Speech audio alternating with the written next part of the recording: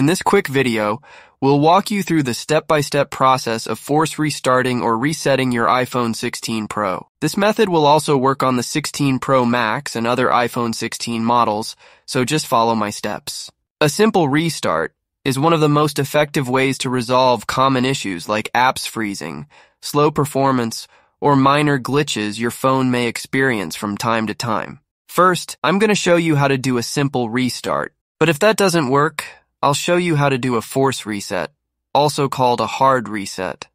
Let's start by opening the Control Center.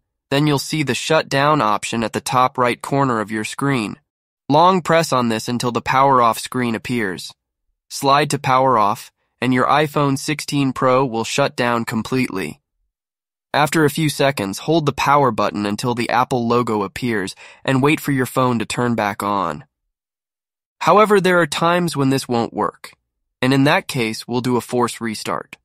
Start by locating the volume up and volume down buttons, as well as the power button on the right side. Here's the process. Press the volume up button, then the volume down button, and after that, press and hold the power button. We have to do this quickly, so follow me again. Volume up, then volume down, then press and hold the power button for about 15-20 seconds. Don't let go of the power button until you see the Apple logo appear on your screen. Once the Apple logo shows up, you can let go of the power or lock button and just wait for your phone to turn back on. That's how you do a hard reset or force restart, however you want to call it.